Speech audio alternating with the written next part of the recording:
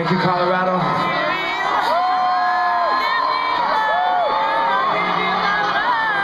Starting over. Awake. Can I talk to you guys for a second? Starting over. Sure, man. Sure. My whole life, ever since I was like 14, 15 years old, I never had any moderation with drugs and alcohol. And I wanted to get sober because I was never the type of person that could drink and smoke and be creative. It was either one or the other. I would smoke weed, I would sit in front of the TV on the couch, I'd play video games and jack off and take a nap and shit. Which is cool. Video games and jacking off and naps are awesome. Don't get me wrong. Yes, they are. But I knew that if I wanted to be successful at a music career, I was going to have to get sober, and I finally did for the first time in my life in 2008. That's right, man. Now it's time to start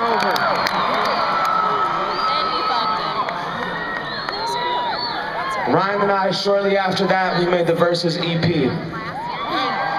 And for the first time in my life, I got to travel around the country and perform the music that we had made together.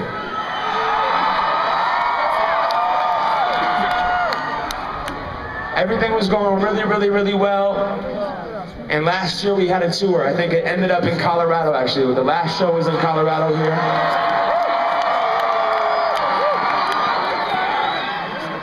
And I got home, and it's really weird when you're on the road for a long time and you're in front of all these people. Like, every single night that we do a show, all these people come out and you guys give us so much love, you know what I'm saying? Like, you give us 100% of your energy whenever we come and perform here and all over the country. And you get used to being in front of all these people that are showing you attention and love, and you get home and you sit on your couch and you're like, man, I feel really, really strange right now.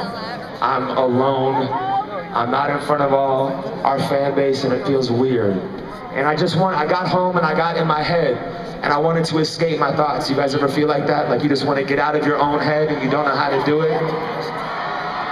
And the easiest way to do it, the easiest way is to go and get fucked up, right? Like that's like the immediate way is to get out of your head. And for so long, I wanted to escape. And it's a lot harder to deal with that escape when you're sober. And I ended up making a bad rationalization. I ended up relapsing and losing 3.5 years of continuous sobriety. And when I did this, I had no idea what to do. I had this certain identity around being this MC that was sober. And I wrote this song called Otherside that hundreds of people, thousands of people said that they connected with and helped them get sober. And I felt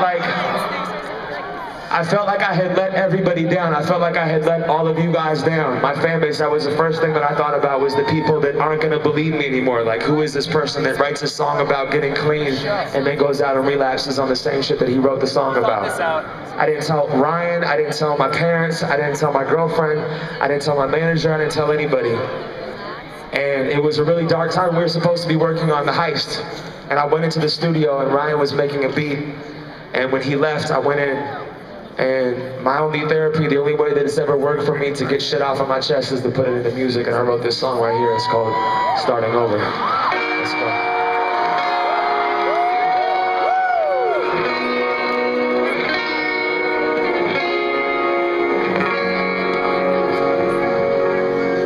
Those 3+ years I was so proud of, and I threw them all away for 2 styrofoam cups. The irony, everyone will think that he lied to me. Made my sobriety so public, there's no fucking privacy. If I don't talk about it, then I carry a date, a 08-10-08. And now it's been changed and every when the Philippians unbox the saint, but I never was. Just a false prophet that never came. Or will they think that everything that I've written has all been fake? Or will I just take my slip to the grave? What the fuck are my parents gonna say? The success story got his life together and changed. And you know, what pain looks like. When you tell your dad you relapsed and look him directly into his face. The seat on your shoulders deceivingly heavy weight. Haven't seen tears like this on my girl in a while. The trust that I once built's been betrayed. I'd rather live telling the truth than be judged for my mistakes. Mostly held up, props loved and praised. I guess I gotta get this on the page.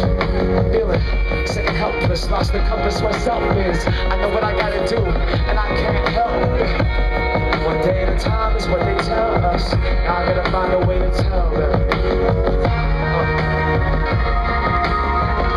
God help them. Yeah. One day at a time is what they tell us. Now I gotta find a way to tell them. Let's go.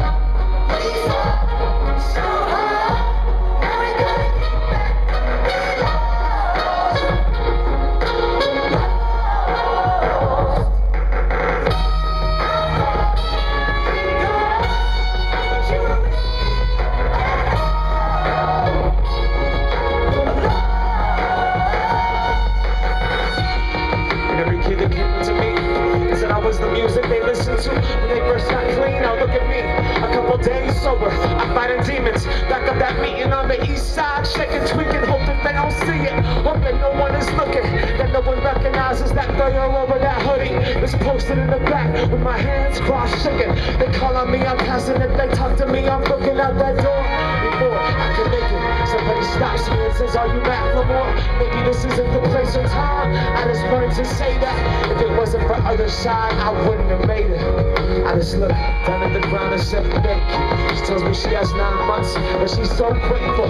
Tears in her eyes, looking like she's gonna cry. Fuck, I barely got 48 hours. Treated like I'm some wise monk. I wanna tell her I relaxed, but I can't. I just shake her hand and tell her congrats. I get back to my car, I think I'm tripping, yeah. Cause God on Otherside, that pen was in my hand. I'm just a flawed man, man, I fucked up. Like so many others, I just never thought I would. I never thought I would. Didn't pick up the book. Doing it by myself didn't turn out that good. If I could be an example of getting sober, then I could be an example of starting over. If I could be an example of getting sober, then I could be an example of starting over.